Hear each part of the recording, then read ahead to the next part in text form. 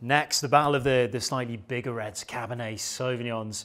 And in France, the home of Cabernet Sauvignon is Bordeaux, as you might know, and particularly on the left bank. So you've got the river, the Dordogne here, where the Gironde, which splits in the Dordogne, which runs in between. And on the left-hand side, you have more gravelly soils, the left-hand side as we look at the map. And here, this is what's known for growing really good Cabernet Sauvignon. So the main three grapes in Bordeaux, Cabernet Franc, this actually ripens the earliest. And then we have got Merlot, which ripens next. And finally, Cabernet Sauvignon ripens last. So most winemakers in Bordeaux will grow all three. And it'll depend on the year because you have a specific vintage variation here in this maritime climate. And you might not ripen all of them. So that's why the blend you'll often see is different year on year with the same house in Bordeaux. Here, this year, 27% Merlots in the blend, as well as, of course, 73% Cabernet Sauvignon for the Vivens from Dufour Vivens. This is actually their second wine. There was an 1855 classification of Bordeaux, and this is really important. It's still how well quality-wise the wines are regarded in Bordeaux. So this is a second cru class, so that's a really good quality wine. This is the second wine from that winemaker, though. It's not their top wine, because that would, cost a lot more than probably in this entire tasting. But hopefully this should be really nice. I haven't tried it before. 15's a great vintage, 9 out of 10. So yeah, it should be drinking quite nicely. Now, the second wines are often made to be drunk a little bit younger too. So 5 years, 6 years age. That sounds about right to me. Should be in a good place. The Balnaves, so a wonderful little region in Australia. It's my favourite in Australia. I know you can get really good Cabernets in Coonawarra, some other, Margaret River, but we've gone to Coonawarra here, and this is in South Australia. You get a particular character which gives this wine away. It should make this blind tasting quite easy, perhaps. Mint and eucalyptus flavours. And when you put your nose in good Coonawarra or Coonawarra that's very distinctive, you'll smell this straight away. You do get the herbal edge as well in French Cabernets, but it tends to be more like green bell pepper. This is the classic taster note here. Also in both wines, we're probably going to look at flavours of cassis, perhaps some licorice, particularly in the Coonawarra, I'd imagine, for licorice flavours. The tally here, the wine's made by Doug Balnaves, who set up the winery originally, and he was a shepherd amongst his other pursuits. And in Australia, they actually count their sheep, and they call this the tally over every 2 hours, and that's why he named his top wine here the tally, and it's 2012 vintage, so nice little bit of age, and it's meant to be a superb year, 2012 in Coonawarra, particularly age-worthy wines, and that's one of the reasons that he's used this for the tally. So we're going to taste the two Cabernets next. Really excited about this one. I hope you are at home too and you've enjoyed the wines so far. You might notice there's a slight defect on the bottle here, which came in from the wine supplier. So we will send you out, of course, the picture of the bottles in perfect condition on the fact sheet, which will come with your wines, which you already have. So let's go into the tasting. Margaux. Margaux is renowned as one of the best quality appellations on this side in the left bank. Now, the best producer of it is Chateau Margaux, which I mentioned earlier.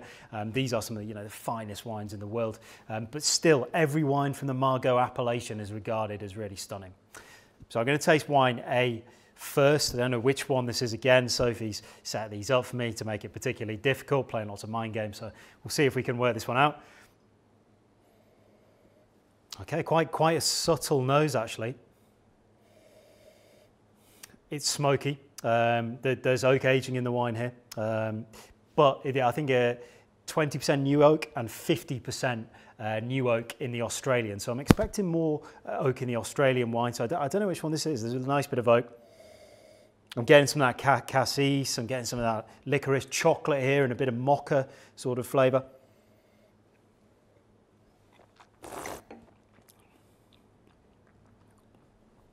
Oh, it's lovely. When you taste a really great wine, I think, you feel on your palate, and then you get a wave. It's almost like you've taken another sip, but it comes back at you, the flavour profile in terms of tannin, body, flavours. This wine really has it. You get a couple of waves, and it just makes it a really great experience on the palate. Really nicely made wine, I think. Really, it's got to be from a good winemaker.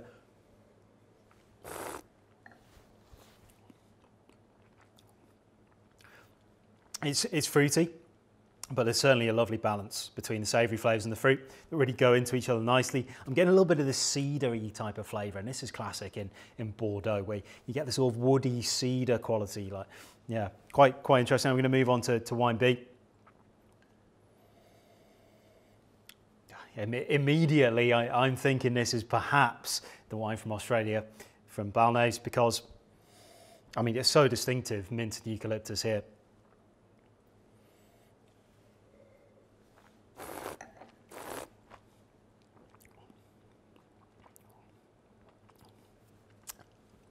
Wow, again, I'm getting that wonderful wave of flavour, slightly more tannin here in the wine on the left, a lot more concentration. It's the body's a little bit thicker, a little bit deeper, and then now I'm getting that licorice coming back to me.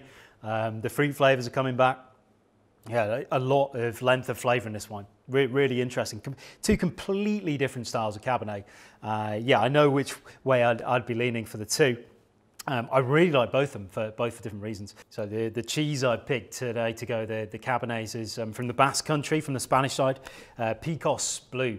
Interestingly, Picos Blue is really distinctive cheese. They use goats, cows, and ewes milk sometimes too to make the blend of milk into the cheese. I've had it a few times before, not for a while, but it is really strong in the blue flavour, quite salty. Perhaps that saltiness is going to be a bit too much for these Cabernets. We might need something a little bit sweeter to make a perfect pairing, but we'll give it a go.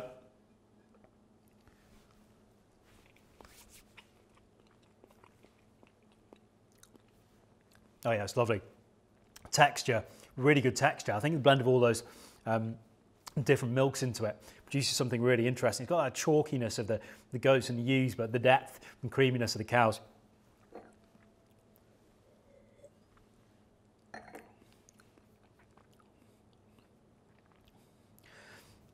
With wine A, the wine becomes really soft and gentle. I mean, before this was quite a big wine. This was a bit of a beast, but yeah, it's really softened the wine down. But then you do just get this kind of peak of salty spiciness where the cheese is a bit too much for the wine, but quite an interesting pairing. I'll give that 70% actually.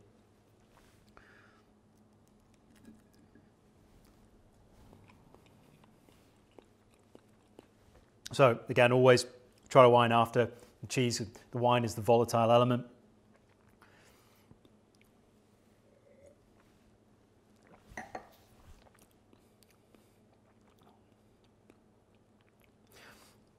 In wine B, I'm not getting quite as much of that spice from the cheese.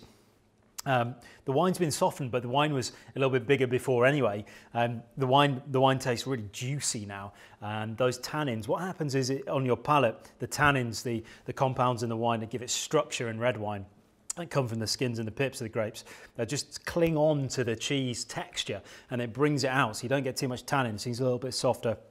That's a nice combination, really juicy, fruity afterwards. I'm going to give that 72%, so a little bit of a better pairing on wine B.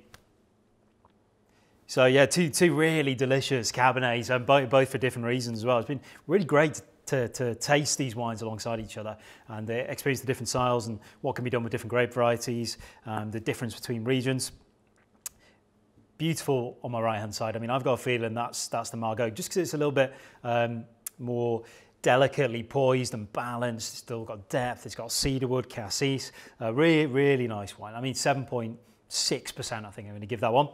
And from wine number B, I think this has got the classic mint, the eucalyptus, and for me that really ticks all the boxes. You've got licorice, but also I haven't tasted this wine at all from Balnaves before, and the complexity it's gained while aging is really interesting. And obviously 2012 vintage was exceptional. You can taste that in the wine. I mean, if I'm right, I mean, I'm quite embarrassed again if I'm wrong, but I think this, I'm going to score a little bit higher, 7.8. Really nice wine. Enjoyed that a lot. And next up will be revealing which one was which.